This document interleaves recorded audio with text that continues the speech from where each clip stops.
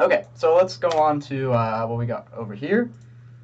So we're talking about. Let me do this too. Let me just comment out the rest of this. Okay, Boolean logic. So okay, what is a Boolean? A Boolean is a value which is either true or false. And yeah, we can write statements which are either true or false. You know, you can print it out and see what it is, etc. So you know, X is false. So it has to be. It actually has to be a capital F. So if you try to write like that, it's not going to work. You can see that like Sublime didn't highlight this like it did here. This is black. This is purple. That's how you know you were a little bit wrong. So if you use false, false, there you go. I mean, you can do this again with like Notepad or any other text editor, whatever you have, Microsoft Word if you want to. It doesn't matter. Just basically, if you want it to run, you want the .py instead of the .txt. And then, you know, if you have it in Sublime, it'll tell you the syntax highlighting basically is what's going on here. So, you know, if you misspell false, it has it in black, and then spelled the right way, it's in purple. So that's what that is. You know, X is false, and you can print the value of false, okay? So let's do this. So false. Okay, easy. Now, oh, okay, someone's in the Discord now. All right, great. Okay, there's X. Yeah, you feel free to speak up if you have questions or anything. We're going kind of slow. I'm judging the pace. I could use feedback. Okay, now what do we got? What do we got here? So we have this double equals. Okay, so the double equals operator is used to compare values. Yeah, I said there's more to this, basically, but for now, just consider this as like if the values are the same, you get like that this whole expression with this operator evaluates to true, if it's true. This, okay, so print false is equal to true. Well, basically, false is different from true. These are like reserved. These are basically reserved words in this language. So things can evaluate to true or false.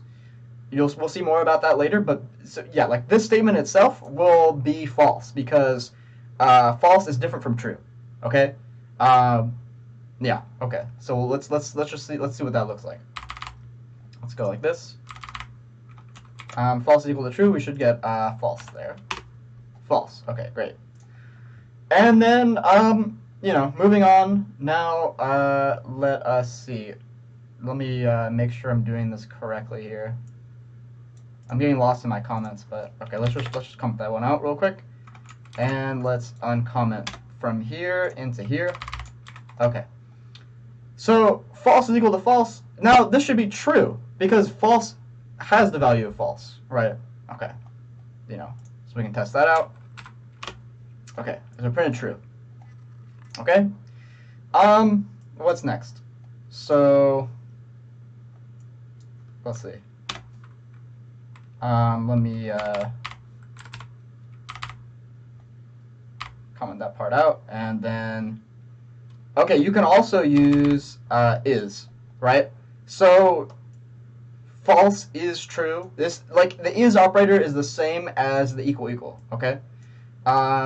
So this should also give us false. It's the same thing as this statement right here. It's the exact same thing, okay? So let's do that real quick. Okay, it's also true. Wait. Okay, I didn't save. Okay. That's false. Yeah, there we go. Okay, that's that. And let's move on. So I was doing pretty good with this whole commenting thing, but okay. True is true. You know, true is true, so that should be true.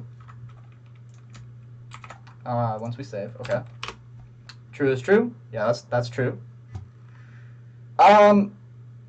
Next thing. Oh, that looks like it worked. Okay. True is not true. So, like I said, not is like negation logic. So basically, if you say like a value that's true, if you say like something is say X is true, and you say not X, that means X would be false. Like not X would be false if X is true. Okay, there's just logical negation. So the value of true is not true. Like this statement is false because true is true would be true, right? So this is saying like true equals false, not true evaluates to false. Okay, so this whole thing is false because true does not equal to false, right? Okay. Yeah. Okay. There's, like I said, I don't know where everyone's at, so that's what we're dealing with there for now. Okay. True or not true. Okay, now this is a little bit interesting because now we're introducing this new operator or. I might go into Paint right now also and talk about. Oh, I got a direct message. Oh, I got a friend request. Okay. All right, great. Okay. True or not true. So you basically have the or is a special word in logic, basically, and it you know I can draw the truth table. I think for just so it can be clear. Let me do that real quick. Let me pull up Paint here. 1 second, guys. Okay, here we go. So let me just show you guys what or looks like. So, let's see. Wait a minute. Okay, let's go like okay, and then result. All right, perfect. Better than my writing on a chalkboard or whatever. Okay, so let's see if we have like true. Let's just say t is true, right? And sometimes you write or like I don't know. We can just do this. Like the two lines are or, right? So true or true. The result is true. Basically, what this is doing is saying like basically or will just evaluate to true if you have one expression that's true on one of the sides of the or. So like or is like a binary operator that operates over two different expressions, and the expressions are either like Boolean expressions that can evaluate to true or false. So just to make it easy, write the little table like this, and zoom in a little bit. Okay, so yeah, so let's see. Okay, this is fine. I hope you guys can read that. Okay, anyway. Then what's true or false? Like I said, it will evaluate to true because we have true on one side, right? So then the reverse is true as well. So you have false or true. That will also evaluate to true. And if you have the only case where it evaluates to false is if you have false or false, and that's false. Okay, right? Everyone good with that? I think that's pretty standard as well. So that's that. And now, okay, so we have the same thing here. So false or not false. So this is saying false or true. And if you pay attention in that Paint thing that I showed you, which hopefully that makes sense, this would be true, right? Because it's false or true, right? So let's see what happens with that. We should be getting true here. Perfect. Okay. Moving on. True and okay. Now and is another operator. So how and works is if you have anything that's false on either side of the and operator, you will get false. So let me just let me get back into our Paint here. So basically, so this is and, right?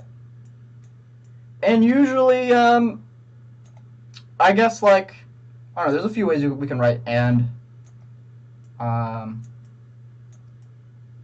Let me think. What's a good way to write and? So this is or. The or is like this. I mean, we could write. It doesn't really matter. We could write and like that, right? Okay. So let's see. True and true.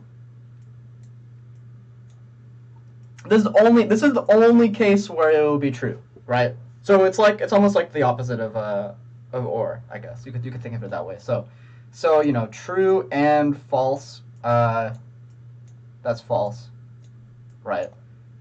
False and true, that's false. and false and false is also, of course, false. Okay? Take a screenshot of that if you need to. You know, we'll call this or, and call this and. Okay? Yeah, pretty simple stuff there. If you haven't seen this stuff, this is like used in like logic or like some like types of math, basically. But yeah, you don't have to know it too much. But the idea behind this is that we're going to go into control statements, which rely on whether things are true or false, basically. Okay. Now, let's keep going. So, true and not true here. Okay. So this is going to be what is it going to evaluate to, right? So we have true. We have this operator. So let's just look at that. So we have one thing on this side, one thing on this side. You can kind of think of it like this. Like think of this like that. And then you can also, I don't know, you can get a little bit more intricate here. This is how you should be thinking about this, just if it's not very clear. So, okay, so the and is in the middle. This is, don't worry about the print. Like, this is what print is evaluating. Basically, print's going to print out whatever this whole thing evaluates to in the outer parentheses. See, Saban kind of highlights these parentheses here, if you can see that. There's a little underline. True on one side and not true on the other side. So what is not? So we evaluate this and then this separately. So this is already true, that's fine. And then not true evaluates to false. So true and false is going to be false, right? Like we saw earlier. So let us see what happens there. Write it back in the same way. False, right. Exactly, right? Okay. And then let us continue. So here we go. True is equal to not false. Excuse me. So actually, like the order kind of matters here. Like you need these parentheses because this operator looks for this value, and it's just like it just doesn't really make sense if it equals not. Like the computer just doesn't really know what to do with it, so it's better to have this in parentheses. Like I think we could do the same thing with this one. We can try that real quick too. If I'm careful with my commenting here. So we can do print like, this should work as well. So print like exactly what we had. So the and works on all this stuff right here, right? So let's try that. So that should also give us the same thing, false, yeah. Okay. Comment that out and then, okay. So this is saying true is the same value as not false. So not false is also true. So this should be true. Correct? Okay. Perfect. Now, let us... Sorry. Let's continue. Now, so you can use numbers instead and stuff, and this is like a greater than operation. So 3 is greater than 4. I think this is pretty familiar to everyone, right? You know, 3 as an integer is a smaller integer than 4, so this whole thing should be false, right? Because 3 is not greater than 4. Okay? So yeah, false. There we go. 5 greater than or equal to 3. Like, this is how you write greater than or equal to. So 5 is actually greater than or equal to 3, so that should give us true. Yep. Okay. Let's speed along. I think this is pretty familiar, right? I wrote this way. I wrote this, you know, using some of our old operators from before. So basically, what greater than or equal to means is 5 is greater than 3, or the statement 5 is the same value as 3, right? So if one of these or one of these expressions between the or evaluates to true, then the whole expression is going to evaluate to true. So basically, this is going to be false, but this is going to be true. So this whole thing, true or false, is going to evaluate to true, like we saw earlier in the table, right? And you have, it's a little bit weird, like you can't write 5 greater than 3 or, well, I guess it doesn't make sense, or 5 greater than 3 or equal 3, right?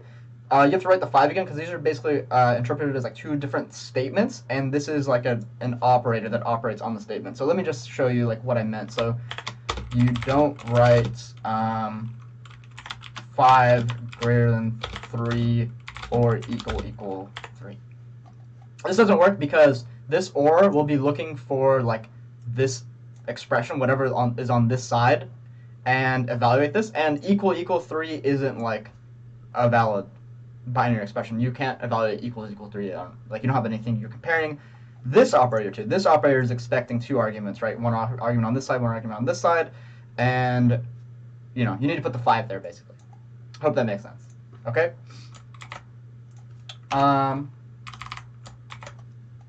Now, let's see. Print 3 less than 2. Okay, so 3 is not less than 2, so that's false. Okay. All right. Now, the last one, if you're paying attention, you know, what would this evaluate to? You know, pause the video. The people I've shown this to out of our class, it did take them a while to figure this out, but I'll give you a hint right here. This parentheses and this parentheses close each other out. Everything else is well formatted, you know. That's the hint I will give, and you know, I'll give a few seconds to catch up on whatever I've missed, because there has been some activity involving me, so I will leave that there.